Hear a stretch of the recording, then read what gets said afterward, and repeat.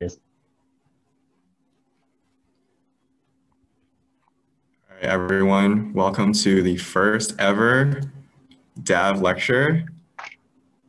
I'm glad you're all here. I'm your host with the most. I'm David, and my other co-host with the most is right here, Brandon. And today we're just going to be going over the basics of digital logic. so first, a little bit about both your leads. There's me, Brandon Exotic, third year CE major, an Oklahoma country boy, just like my man Joe. I'm the weird guy who does actually enjoy using Verilog and FPGAs. And if you ever want to see me do a card trick or listen to me play some music, just hit me up. I will show you something amazing. And I'm David. I'm a third year EE. I'm originally from New York. I'm sure you've all heard me use the DAV joke quite a few times already, and I sleep at pretty strange hours. So if you message me, there's a pretty high chance that I'll message you back immediately. And besides that, I enjoy listening to music and making playlists and browsing, memes, all that. All right. So first, what is DAV? DAV is the first three letters of David. So if you didn't know, this project was personally named after him. 1 minute.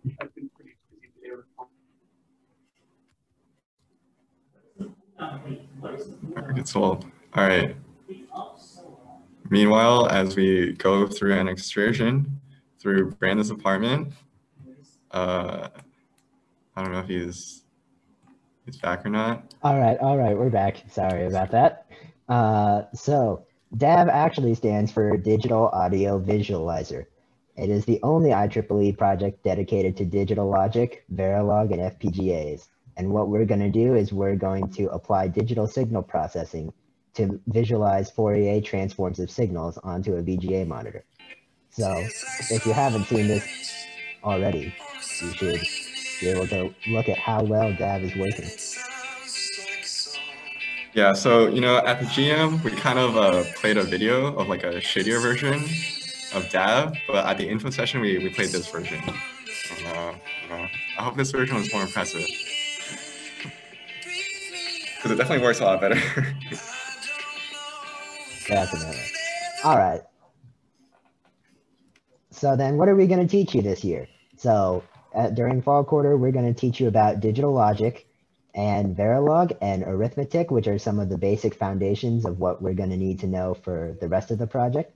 Then in winter quarter, we're going to shift over into signal processing, including the fast Fourier transform, and then working with the FPGAs themselves, as well as inter-hardware interaction using the VGA monitor.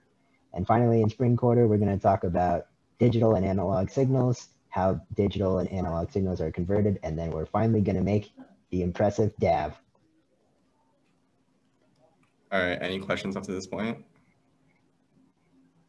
All right, perfect. So now we're going to talk about FPGAs, your new best friend, basically the heart of this project. It's the whole reason why this project works. And so FPGAs, they stand for field programmable gate arrays. And the way they work is they're basically just a block of hardware with a lot of logic gates and circuitry and stuff that you can reprogram on the fly. So usually, you would have to, like if you want to change your circuit, you would have to like pull out your breadboard and like you actually move the wires around and make sure everything's connected properly. But with an FPGA, you can just quickly change your design on the fly as you need. And so so every time you need to change it, you just resynthesize your design, which is basically like recompiling in a regular computer program. But for FPGAs, you resynthesize it. And so there's 5 basic steps of FPGA programming, and we're going to go through them right now. First step is synthesis. Synthesis, that's basically when you specify your design. That's when you use Verilog and you actually code out your design. And your synthesis tool, it turns your design into a netlist, which is going to be used later on to actually realize the design in the FPGA. So the net list, it's literally a list of nets. It is quite, if you look at it, it's quite literally like a list of every single logic gate and everything it's connected to.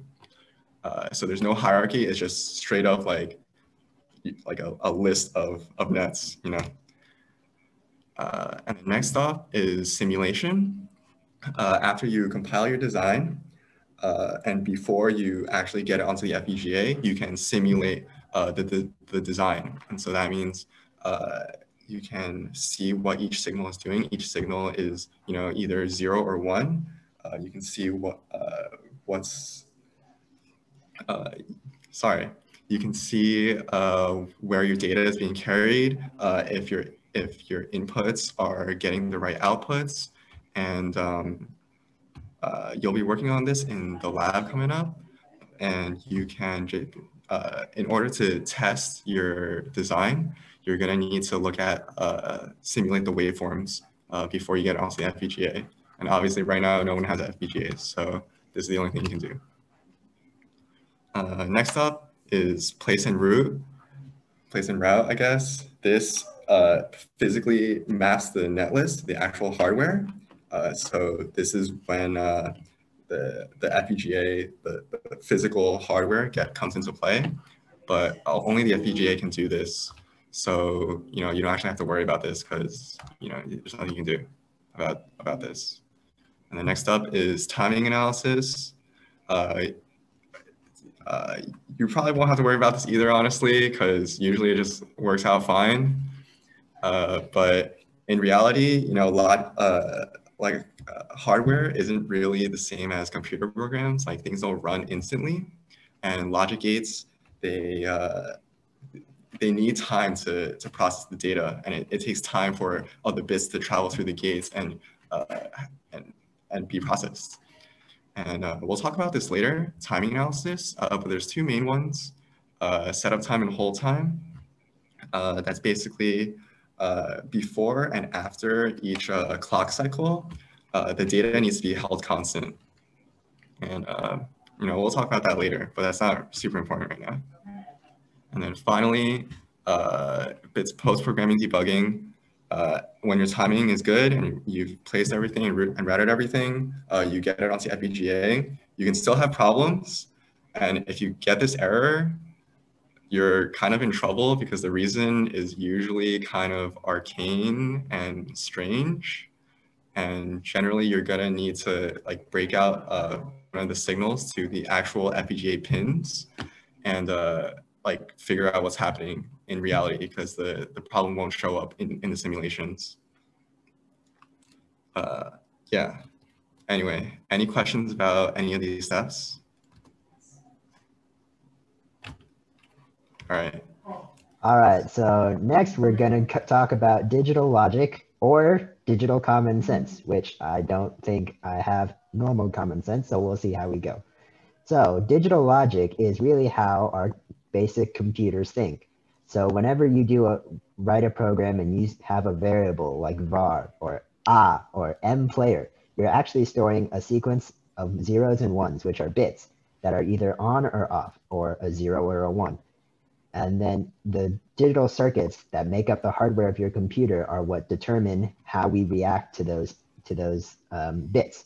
So a lot of abstractions are possible. Sometimes you don't have to think at the very lowest layer, but digital logic as a foundation is pretty much the lowest level, keeping track of where every 0 and 1 comes from and where does it go and what do you do with it. So here are some of the basics of digital logic, which are logic gates. So these basically create a different output based off of the input values they get. So these kind of are basically transistors, but they're a little bit higher level. So you can see 6 of the basic ones right here and how they react to different inputs. A NOT will kind of invert the signal and we'll check if they're both 1s. NAND will check if they're both 1s and then flip them. Well, you can probably just look at it and figure it out. And there are some fun exercises down at the bottom that you can think through later. Okay, digital logic not basics. So now when you take each individual gate and you actually combine them, you actually different functions. So rather than program a function, you kind of hardware encode it. So these are some different types of common blocks: multiplexers, decoders, encoders, and flip-flops. So we'll talk more about those in the next lecture, but basically now adding the gates together, we make a different type of circuit. And in Verilog / digital logic, there's a few kind of fundamental components. And so the first one is wires, and they carry signals, they carry information, and each wire holds a value of 0 or 1. We're working in binary here, and wires are just used to connect the output of one like logic gate or module or register or whatever to the input of another. And even though wires don't store values per se, in Verilog you can still call call a wire, and it'll return you the current value in the wire. So that's pretty useful. And next up is registers. They store values. They're what you might think of as variables in regular programming languages.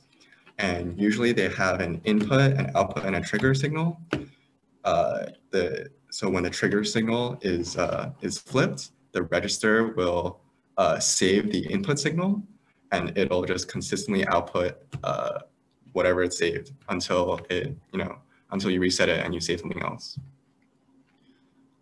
Finally, we have bits, which in binary it's 0 or 1. There's only 2 options. I'm sure everyone knows what binary is. If you need more information, you need more bits, and when you combine all these together, that's digital logic in a nutshell. I actually think I'm going to take a quick detour because I might, or well, actually, wait, how do I?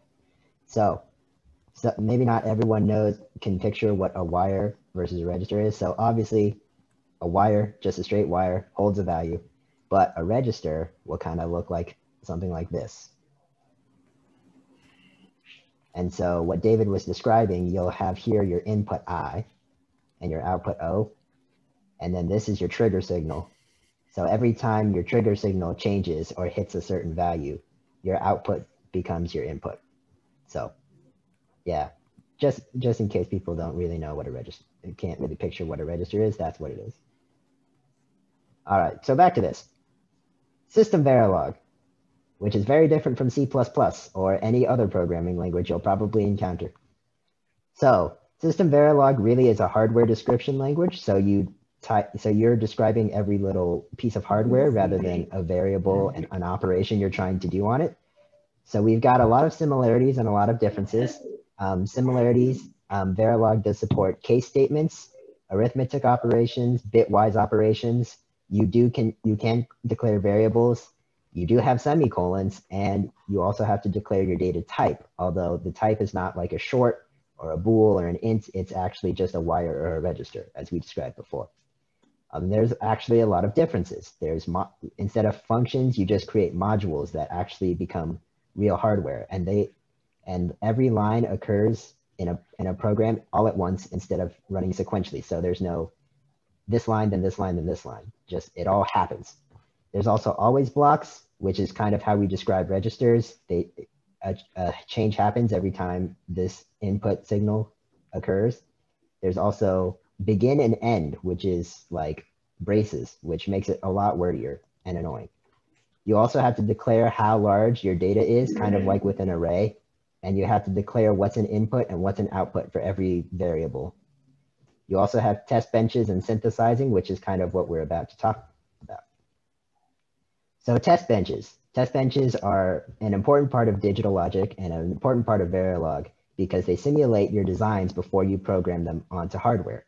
So it's very important to use test benches because you'll likely save your hardware from breaking, and you'll also see what the common mistake you're making is. If you have like a logic mistake, then you can see that before you program it because you can't see what's happening when it's on hardware. So obviously you're going to be creating a lot of test inputs and monitor a bunch of different outputs for your design as they occur. So it's basically like writing test cases for one of your C++ projects and seeing what happens. And then you can, rather than using print statements, you can only monitor your solution using waveforms. So you can't like say, am I printing the right thing or am I getting the right value? I just have to look at a wave, which looks like this thing on the right. So these pictures are not meant to go together at any point, but basically if on your left, you'll have like some sort of basic design, and in the middle, you'll have a test bench, which will kind of tell you like, oh, I want to reset and see what happens after I do different things.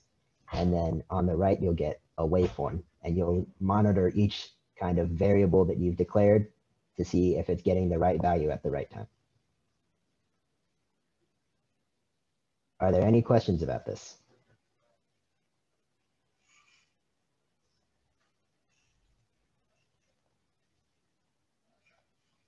Nope. Okay. Oh, wait, chat. All right, if there's no questions, I suppose we'll just move on. Except when we move on, you know, this is the lab. So, you know, the spec's going to be posted later. The lab's due next week. It's not that long, don't worry. Just the point of this lab is just to get you familiar with Quartus IDE, which is nothing like Visual Studio at all. And also to get you familiar with writing some basic modules and some test benches. You know, if the idea of like test benches was kind of confusing or foreign to you, like don't worry, we'll be giving you an example, a test bench and a design that you can jump off of.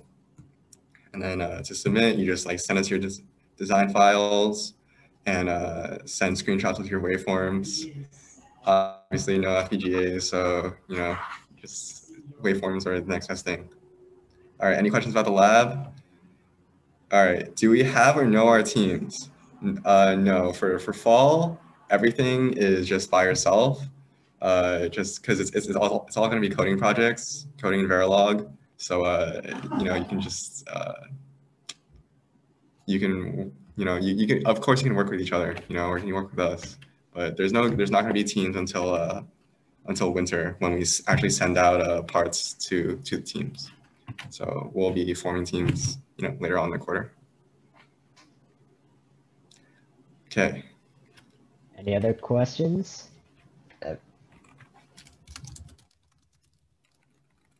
Okay. Then after the lab, some other random announcements.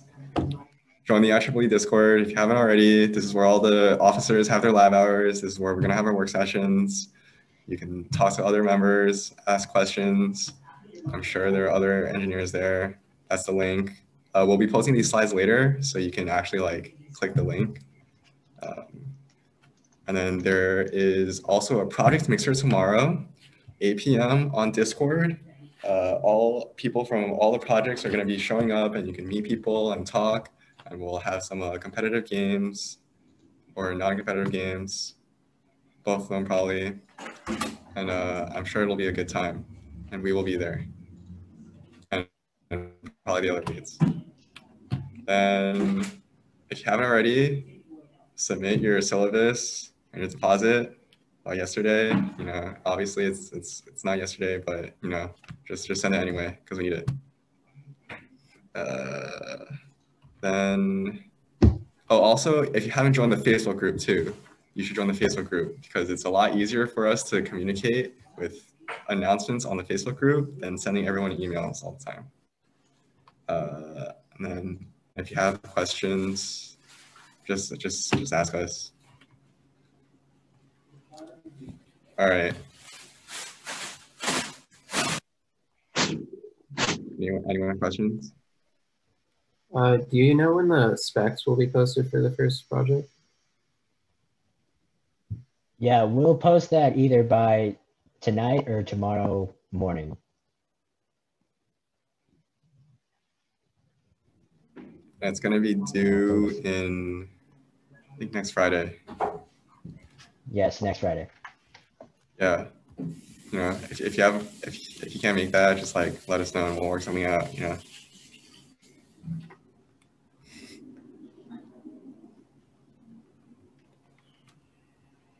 All right. If there's no questions, anyone have any questions? You just want us to email you the copy of our assigned syllabus? yeah, Yes. that works. Yeah, you can email the email we've been sending you guys, dav@IEEEBruins.com. And that should work.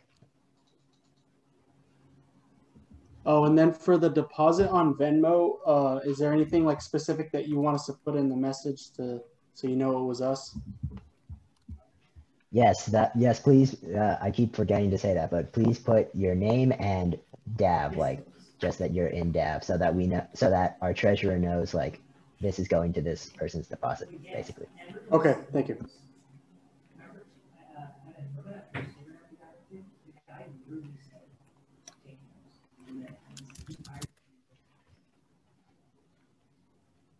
All right. I mean, if there's no other questions, I think this is the end of the lecture.